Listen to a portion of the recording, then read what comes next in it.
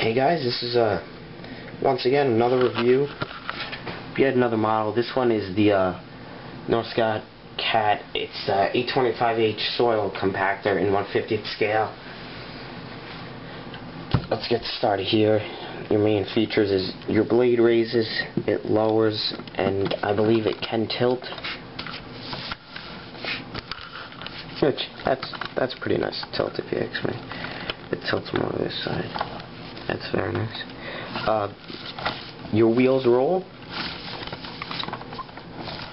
and it articulates or pivots. Doors don't open, nothing like that. No compartments open. It just like that. So let's get a little deeper into the model.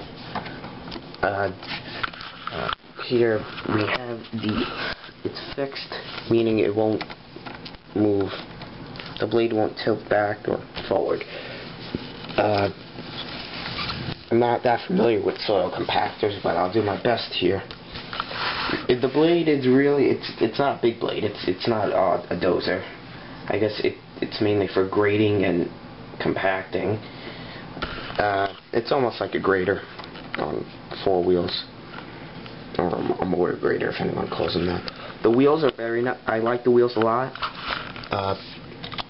Going to the underside of the model, it has the cleaners, or if that's what you call them, just to get all the junk out of the wheels. Just like the landfill compactors have those as well. There's not so much detail on the underside of the model.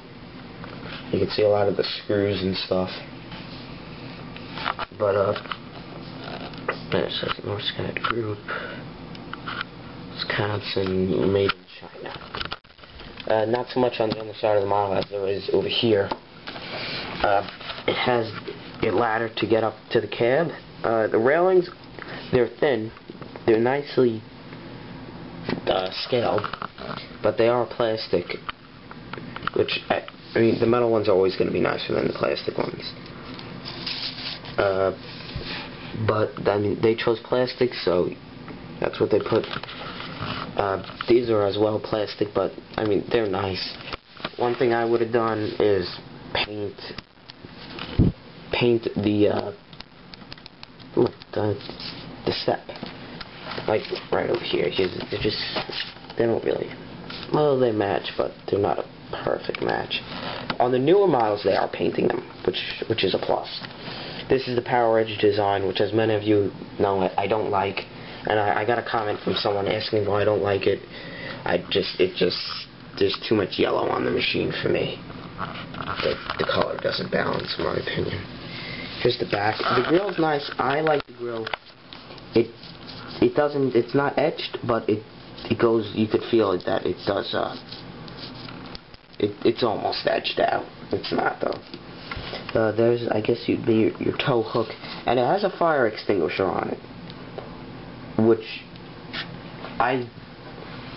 over here, anywhere I really go, I rarely see a machine with a fire extinguisher on it.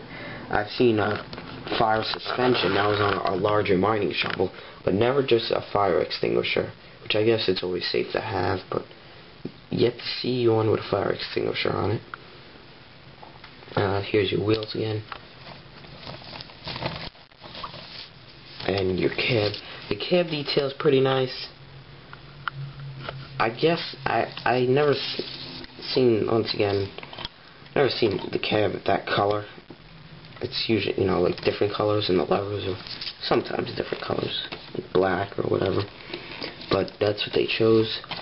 Just, you know, pretty nice. This piece is plastic here. All your handrails and ladders and lights are plastic. Cylinders are also plastic as well. This is a pretty interesting feature. The lock system, I guess you would call it. I don't know.